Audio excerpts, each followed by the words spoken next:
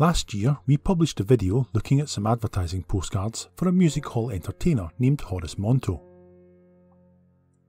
Billing himself as a former soldier in the Royal Scots Fusiliers, we had been able to uncover a fair amount of information on his music hall career, but finding any real information on who he actually was, and whether there was any truth in his claims of military service, proved to be more difficult.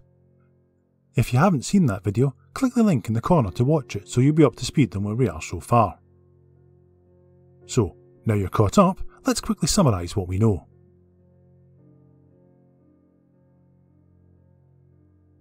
Horace Monto claimed to have served for 13 years in the Royal Scots Fusiliers, and had served in the South African War, winning the Queen's South Africa Medal with 6 clasps.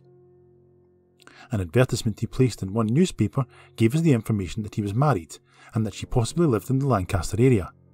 The surname Montgomery seemed to fit, and possibly led to his stage surname of Monto being a nickname he'd picked up earlier in his life.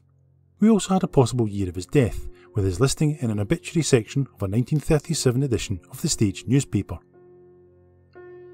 Obviously, this was not much to go on, and finding his real name would be almost impossible based on the small amount of evidence we had. But during the last year, we then obtained a third advertising postcard, which Monto must have given out to potential bookings. We'll get to the details on the front, but first let's look at the back. We knew a little about his act, but now we have what seems to be a reasonably detailed breakdown of what it entailed. An introducing song, then a story. Demonstrations of instrumentation, including the grand concert piano, the fiddle, banjo, and then a trick solo on the mandolin. This was then followed by his playing of the spoons, and then swinging clubs while dancing at the same time. All in all, his act ran for 15 minutes. As described in playbills and adverts, certainly the versatile soldier Monto described himself as. The real reward of this card, though, is the front. First of all, another photo of Monto, this time in what appears to be his Royal Scots Fusiliers uniform. We'd actually seen this photo used before in a newspaper review of his act, but the quality of the image was too poor for us to be able to use. Another feature is an opinion of his act, which Monto is keen to point out as public opinion, not mine. The most prominent feature of this postcard, however, is the line at the top stating his permanent address, 73 Grasmere Road, Lancaster. Armed with a potential surname, Montgomery, and now an address, we managed to locate a register of electors from 1914. The register shows both the current address and, for electoral purposes, the previous address if less than 12 months ago. With a previous address of number 73, and at that point residing at number 68 on the same street, is James William Montgomery. Having possibly found our man, we wanted to find some evidence to confirm this beyond all doubt, so we decided to take a look at the newly released 1921 census. With all the information we have at hand, we tracked down the entry for 68 Grasmere Road, and living there in 1921 was James William Montgomery and his wife Teresa. More importantly, James listed his occupation as music hall artiste. Unfortunately for James, despite being represented by an agent, he had to state that he was out of work. Armed with a full name and an approximate year of birth of 1871, we set out checking many of the sources which had drawn a blank previously. This time we were able to locate census records and, more importantly, military records. So now we know a lot more of the story. Let's tell the story of James William Montgomery. James was born in Lancaster in 1871. His father Joseph Montgomery was a gardener. He was born in Ireland, as was his wife Sarah and their elder son, also called Joseph. James doesn't appear on the 1871 census as he had not yet been born, but 10 years later he's there as a school pupil. Joseph Jr. is no longer living with the family, but James has been joined by a younger brother John and a sister Margaret. His father Joseph is by this time a general labourer. By the 1891 census, James is no longer living with his parents, as 2 years previously, on the 1st of January 1889, he had attested as a soldier in the Royal Scots Fusiliers, becoming private number 2504.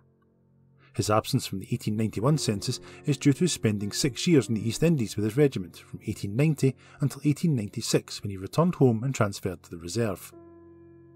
2 years after his return, he married Teresa Gainey, an 18-year-old from his hometown of Lancaster. At the time of his marriage, James gave his occupation as what looks to be oil boiler.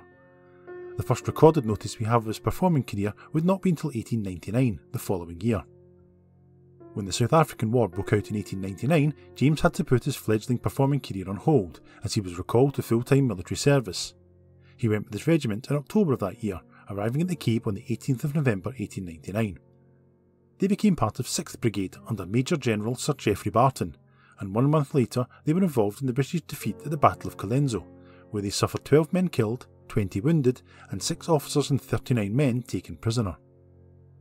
As he would later advertise, his medal entitlement did indeed amount to the South African Medal with 6 clasps, these being Cape Colony, Orange Free State, Tugela Heights, Relief of Ladysmith, South Africa 1901 and South Africa 1902.